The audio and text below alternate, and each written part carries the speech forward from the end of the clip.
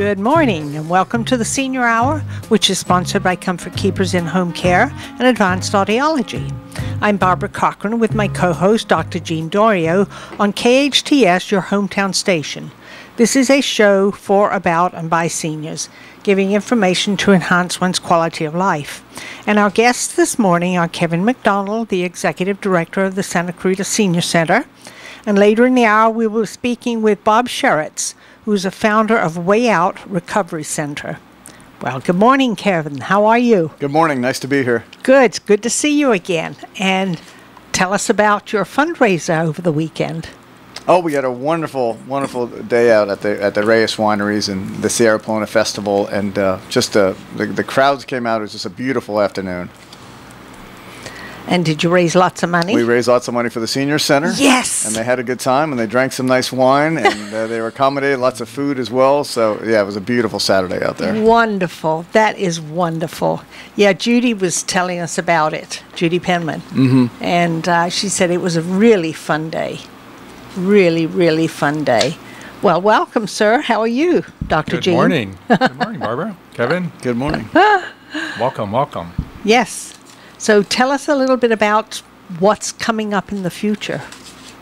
We have lots of things going on. You know, we just started a partnership with College of the Canyons, and we're doing a series of classes for the family caregiver, and that's our focus. That's fantastic. And we sat down on Saturday with them at the Senior Center with our first class. So there'll be 4 classes altogether in the next couple of months. And we just shared stories and resources for families as they navigate the senior world for their loved ones. And a lot of our focus was on taking care of the caregiver as well. And you know, make sure they make it through this process. Absolutely. And they have the resources. So it's a nice series we've set up with College of the Canyons. There'll be a number of series. We'll be working with them in partnership, along with other partners in the community, to offer classes for people that need it. That's wonderful. You know, that's never happened before. Did you institute that? Well, College of the Canyons and us and several of our friends got together. We saw the need in the community, and we hope to bring it forward. That's right. But let's talk about that need, because I don't think some people realize how difficult it is for the cookie generation, those taking care of their children as well as their adult parents, how difficult that is. It's not an easy chore, because you're looking after not just their health care, but their financial care and just everything about them and making sure they're okay.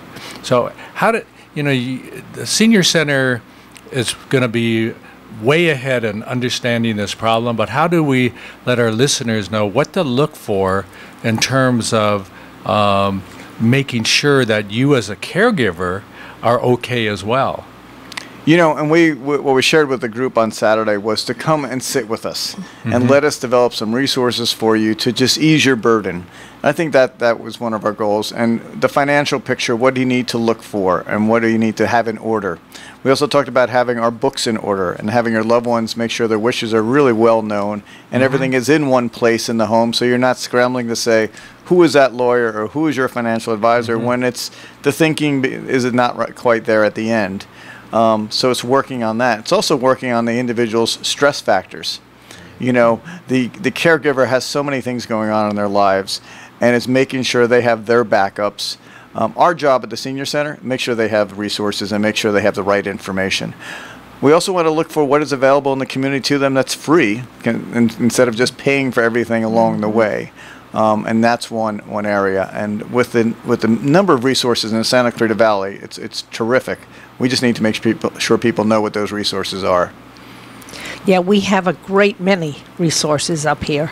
And you can research each of your resources to find out exactly what they do, if they charge exorbitant amounts or whatever, and go to different ones to make a decision. Right. That's the nice thing about it. You're able to do that. Well, why don't we talk a little bit about the resources that we have here, because they're not, you know, not always out there, but I think the Senior Center is working to delineate them and making sure that, you know, the legal help is there, the financial help is there, the medical help is there, all of that is there, and knowing that that there are places to turn here in Santa Clarita to allow the caregivers, especially not just the seniors, but the caregivers, to say, okay, I need to go in this direction, and I have these options. So let's look at the resources and say, start putting them out there. What some of our caregivers need in terms of marching in the right direction, assuring that our seniors are okay. Right. Well, I think one of the key things is who's going to take care of their loved one when they can't be there. What are the respite options? And respite's a funny term, but it's really how do we give the caregiver a break? As you know, at the senior centers, we have a day program for folks with Alzheimer's and other forms of dementia. That's available for folks up to 6 hours a day. So that's one option. But there's a number of caregiver resources and vendors and suppliers out there, and what we can do is give the individual the list and the phone numbers, and they can go through saying what do they need for their particular family, and what are the resources available in their individual family, and then what are the financial consequences of those types of things. So it's that one stop in our support services department, and then we can help guide. You also have the legal challenges, and we can guide you to some of the free legal services and sign up for them. We have a group that comes in twice a month to the senior center to assist us with that. So we're not going to be your legal advisors, but we will give you the resources of who's good at doing that. And many of those folks give us their pamphlets and their information at the senior center. The adult daycare that we have at the senior center is helps especially those caregivers who have to work or have certain obligations to other family members, maybe that they need to, that they can do those obligations yet still be taking care of their loved ones. And it's a pretty much of a drop-off service. You bring your senior loved one over, and there's somebody there to take them by the hand and make sure they're okay for 4 or 5, maybe even 6 hours a day, and gives you that time to do the things you need to do. Yeah, that's available Monday through Friday, and you're right, from about 8 to 1 o'clock. They can be dropped off there. We have wonderful staff ready to take care of people. A lunch is included. Even the breakfast snack is included. So it's just we need to get the word out, though, so people are not stranded at home, and they can call the senior center, see if they're eligible for the service, and then come on down, because we do have openings. And, of course, nutrition is a problem. And we, at the senior center for years, and Barbara knows because she was a home delivered meal driver in the past, but she knows that nutrition is going to be key for our seniors to ward off health problems and maintain their mobility and things like that. So it's important that we have people who a senior center that provides lunches. And not only that, as we all know, that you can go to the senior center and not only get a lunch, but you can also get entertained at the same time. So it's a great place, but nutrition is another need for our seniors. When some of them, when I do my house calls, I open the refrigerator and nothing's there. They have more cat food and dog food than they do human food, and so that the senior center is providing for our seniors in this community to make sure their nutrition is okay as well. It sure is, and that starts with the original legislation of the Old Americans Act demanding nutritious meals for our seniors. It goes down through the state of California, and then goes down to our great county of Los Angeles, who make sure all those meals are nutritious, and they check out every single recipe we do. And they make sure they're meeting the qualifications that are needed. So it is that right? much of a regimented process, so that when the meal comes out, it meets the nutrition requirements governed by the County of Los Angeles and the state and the federal government. So it's really an interesting process, but it's one that provides quality, and then we provide the food. That's wonderful. I did not realize that, but that's good news for people listening. Sure, and then so that they know that their food is well balanced, it's nutritious, and it's good for them. It's well balanced, so you're going to have a variety of things on that plate, for sure. But the other thing that the senior center does is maintain our seniors' mobility, and that's pretty key and important. We're not going to, give you driving lessons or get your driver's license back. That's not going to happen. But we will give you mobility enough to be able to move around with a cane or a walker, and still have good quality of life at home. But we have exercise programs, and those exercise programs has been a stalwart of allowing our seniors to be able to continue their lives in a way at home that enhances what they're doing. So there's many exercise programs. Whenever I go over there, I have to kind of cut through everybody and just be wary and afraid sometimes that because they're so actively doing their exercise that they don't whack me a few times. So, but it is there. And from Tai Chi to different exercise, chair exercises, you name it, we have it over there for our seniors. We sure do, and for all levels of activity. So, there's no stereotypical or typical senior in this world, because our seniors' age ranges from 60 to 100. So everyone's at different levels, so we try to accommodate those physical needs and physical desires. Well, now, upcoming is going to be the new SCV Senior Center. And where is that going to be located? The new center is going to be located at the Golden Valley Road, where it meets New Hall Ranch Road. And if you just take a right up into the hill a little bit where the new developments are going on, we have 3 acres right over there to your right. And it's a flat piece of parcel right now. They're building some houses around us. So we're looking forward to getting in there this year. But we have a challenge ahead of us. And we want to make sure the community knows about that challenge. We've raised quite a bit of money so far. We've had generous support from the city of Santa Clarita, from the county of Los Angeles, and now we're out into the community saying, would you be a part of the new senior center? That's going to be there for many years in the future. Yes, it will. And we want you to have your name on it. We want you to be a part of that. We want you to tell your grandkids, hey, I helped build that center because I invested in it when we built it back in 2017. And wouldn't that be a legacy to leave? It really would. Really would. But the community is going to be vested in the new senior center, and we talked about helping caregivers out. Those caregivers will one day be the receivers of care, and we have to make sure those caregivers understand that what the resources that they're getting right now, they're going to be using later in life. So we have to harness those people who are out there living in this community. You might have kids who are 5 or 6 years old. Hey, that's fine. But you have to remember that, your grandparents and yourselves will be using what we have now, but at the new senior center. And we need to get it financed. We need your help, bringing the monies in to be able to do that. And Gene, we're getting closer. It feels like we're in the 7th inning, maybe the 8th inning right now, because we're just $2 million short. If we raise $2 million in the next couple of months, we'll start digging in late August. But we need everyone just to pitch in a little bit, and we have some really easy ways to give. One is the website, the famous website, newseniorcenter.com. So it's newseniorcenter.com, as simple as that. Or you can always call the senior center and make a contribution. You can always call us at 661-259-9444. Ask for myself, Kevin McDonald, or one of our staff. We're happy to help you out. And we also have envelopes in the hallway to put a little something in the envelope for the future.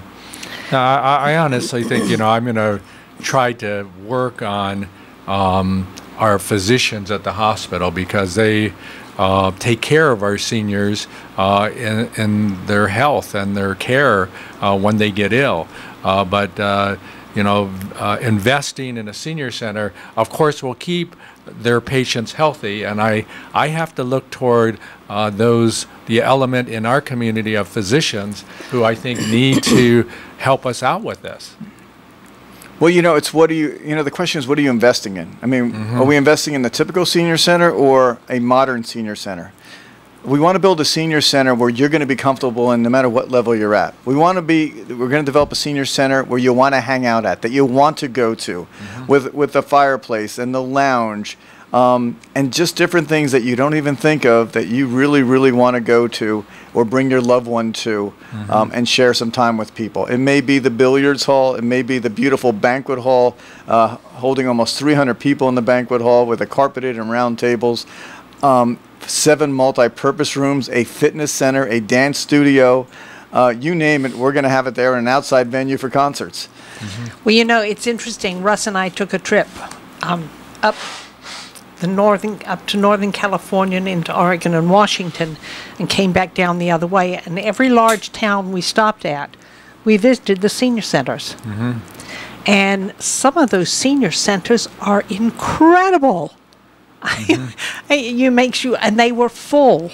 They were absolutely full, because people would be completely jammed into the eating areas. Then you'd find some playing billiards. They even had a bowling hall in one of them, which was incredible. And Rob and I do the same thing. Whenever we travel around, we try to go to senior centers because we're curious as to what we have versus what they have, and you know, we're always taking notes. You know, we see many aspects of other senior centers that we have at ours and beyond that at ours. But there are clues and sometimes good modeling for us to take that back with us and share it, and we've implemented some of those things at our senior center. But the best part about our seniors center is the socialization.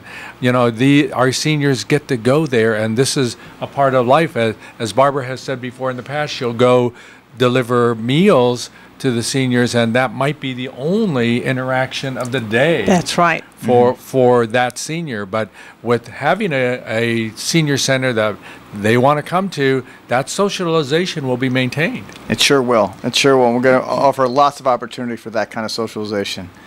Well, you know, I'm looking at this card. It's SCV Senior Center, about the new senior center, and some of the things that you offer is, you've mentioned a fitness center, banquet facilities, advanced technology center, culinary arts center, expanded adult day program, employment center, health and wellness center, center for senior rights, a bistro cafe, a financial center, and more. Now that is comprehensive. Whoa! There's no doubt. You couldn't get it any more comprehensive than that. I mean, it covers everything. I remember the county came up and at the senior center, and it was a county meeting, and I guess they take it to different parts of the county, and they brought up their brochures and the data on the programs that senior centers across our county have. And when I looked at it, they came up and they were saying to us, you know, we're coming here because we're looking at your senior center. But I pointed out that I think you should be asking us questions on the great senior center that we have, because all the programs that we have, many of the senior centers did not have. Right. So we have everything, but we have to continue allowing that to happen. And if we don't allow that to happen, you know, what are our seniors going to do?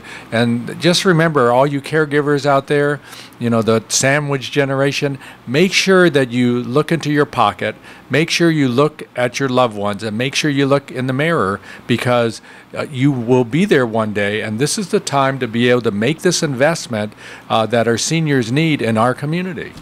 It certainly is. And all those things that Barbara talked about are happening. They're happening this year. As we walk into the new center, they'll have that health and wellness center. They'll have that fitness center. They'll have a center where you can learn about financial issues.